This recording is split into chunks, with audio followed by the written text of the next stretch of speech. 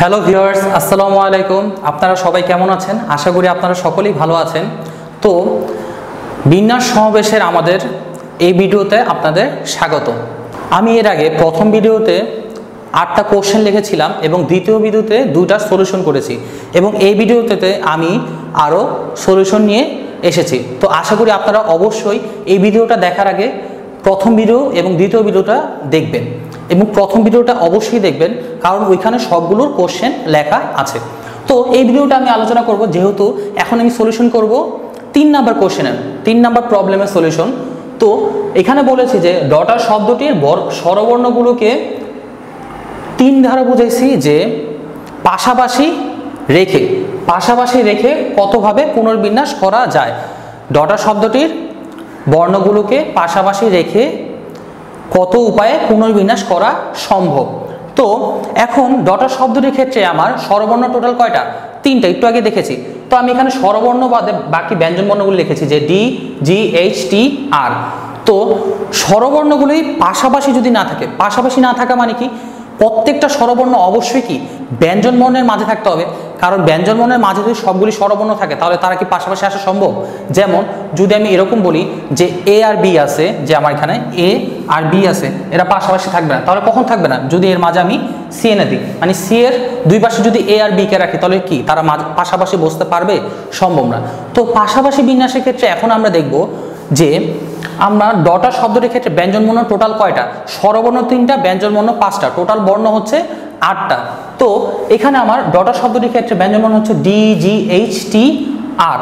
তো এই ব্যঞ্জনবর্ণ কয়টা? 5টা ব্যঞ্জনবর্ণের আমার ফাঁকা স্থান কত আছে? আশেপাশে এমন ফাঁকা স্থান যেখানে স্বরবর্ণ বসাইলে কি হবে, তারা দুইটা স্বরবর্ণ পাশাপাশি থাকবে না, মানে দুইটা স্বরবর্ণই কখনোই এক হবে না, তারা সবসময় আলাদা আলাদা বসবে। তো এখন দেখেন ডি, জি, এইচ, টি, আর। ডি এর এই পাশে, জি এর ক্ষেত্রে এই পাশে, এই যে ক্ষেত্রে এরকম টোটাল ফাঁকা স্থান কয়টা আছে? 1, 2, 3, 4, 5, 6, টোটাল 6টা ফাঁকা স্থান আছে। তো এই ফাঁকা স্থানগুলিতে যদি আমি স্বরবর্ণ বসাই, তাহলে কি আমার এখানে স্বরবর্ণ কখনো পাশাপাশি বসতে পারবে? কখনোই পাশাপাশি বসা সম্ভব না। তাহলে আমার যেহেতু 6টা ঘর আছে, 6টা ঘরে 3টা স্বরবর্ণ বসানো যায় ঠিক কত উপায়?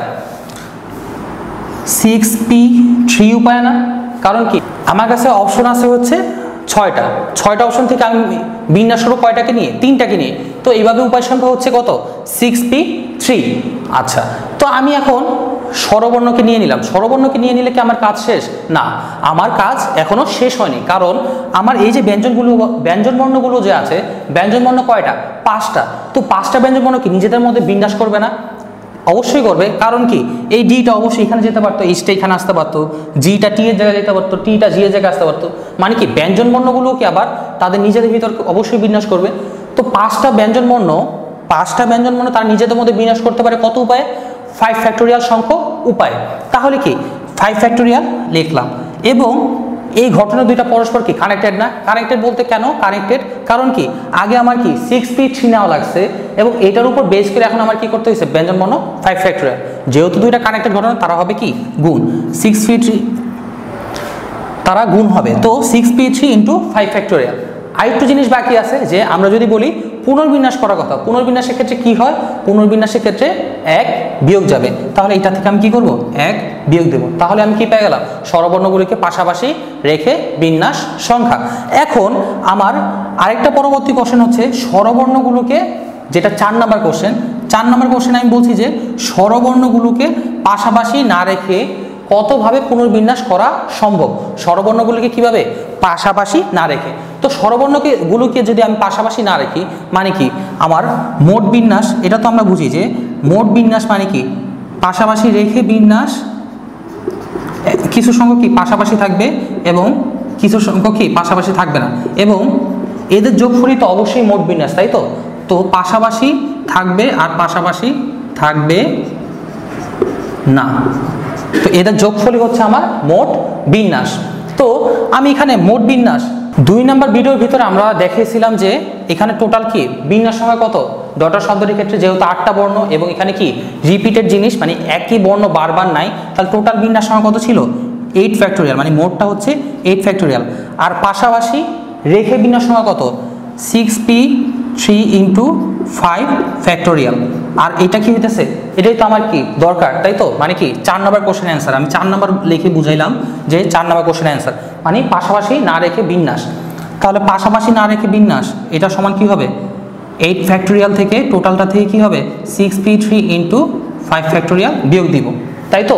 তাহলে টোটালটা থেকে এটা বিয়োগ দিলে আমি কি পাবো, পাশাপাশি না রেখে বিন্যাস সংখ্যা। ক্লিয়ার?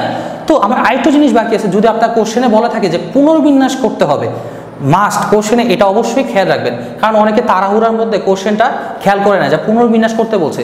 তো পুনর্বিন্যাস যদি আমরা এক মাইনাস না করি তাহলে কিন্তু পুরো অঙ্কটাই যে আমরা করলাম পুরো অঙ্কটাই বৃথা হয়ে যাবে। তাহলে আমি কি করা লাগবে, এক বিয়োগ করে দেওয়া লাগবে। যদি দেওয়া থাকে কোশ্চেনে কি পুনর্বিন্যাস করতে হবে, যেহেতু আমি কোশ্চেন লিখছি যে পুনর্বিন্যাস করা লাগবে, এই জন্য আমি কি করলাম, এক বিয়োগ দিয়ে দিলাম। তো আশা করি এই জিনিসটা আপনারা সকলেই বুঝেছেন। যদি না বুঝে থাকেন অবশ্যই কমেন্ট করবেন, কমেন্টে আমাকে জানাবেন। মনে যদি কোনো রকমের কোশ্চেন থাকে আরও অন্য কিছু জানতে ইচ্ছা করে অবশ্যই কমেন্ট করবেন এবং ভিডিওটিকে লাইক করবেন, শেয়ার করবেন এবং অবশ্যই সাবস্ক্রাইব বাটনে ক্লিক করবেন। ধন্যবাদ।